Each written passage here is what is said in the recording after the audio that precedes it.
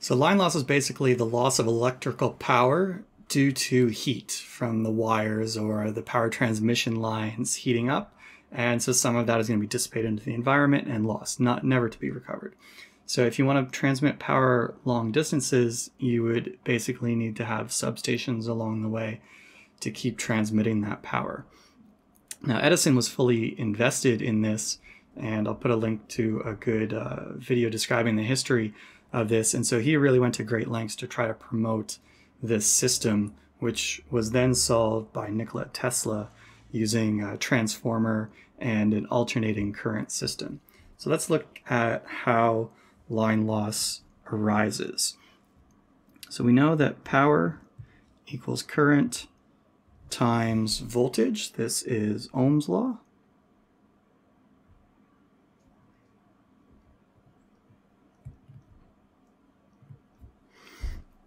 And so here we want to deliver the same amount of power to the customer.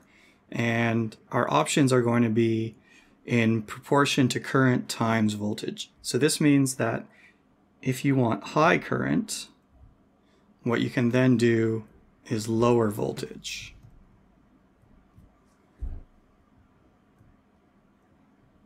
And you'll get the same power output.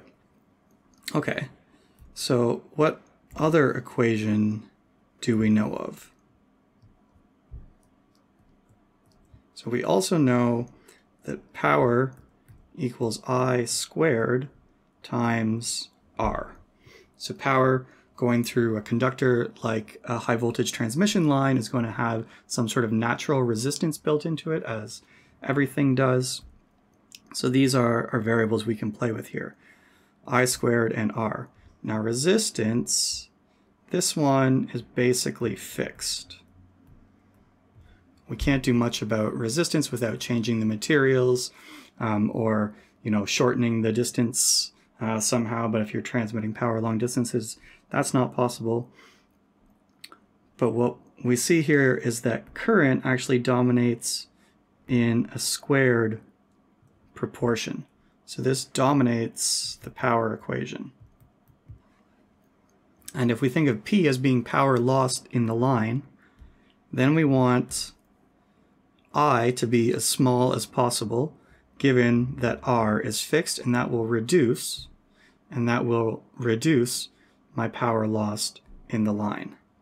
Okay, so if we need current to be reduced, we have another scenario from Ohm's law.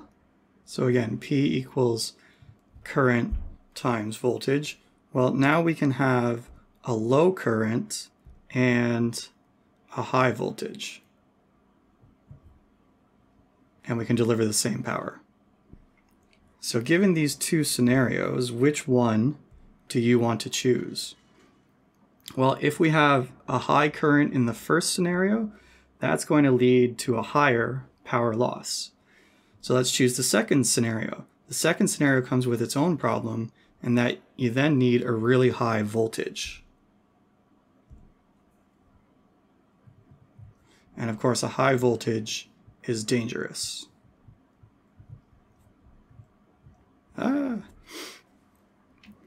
So you can crank the voltage up really high with a small amount of current, still deliver the same amount of power, except that this is dangerous. And the high voltage transmission lines we see are somewhere around,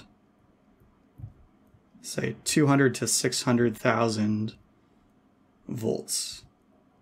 So indeed, it's a very high voltage that's going through those lines.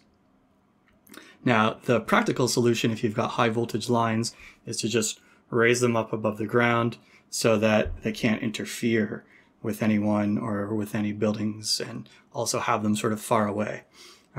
So don't have them running through the middle of cities without appropriate protection. And indeed, that's what's done.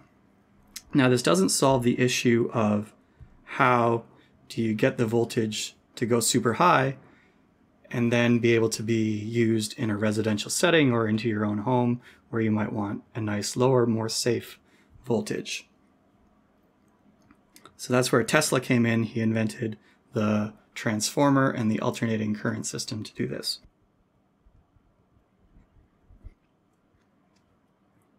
So I think ultimately the transformer was the key invention by Tesla in order to have the modern luxury of ubiquitous electricity that we now know.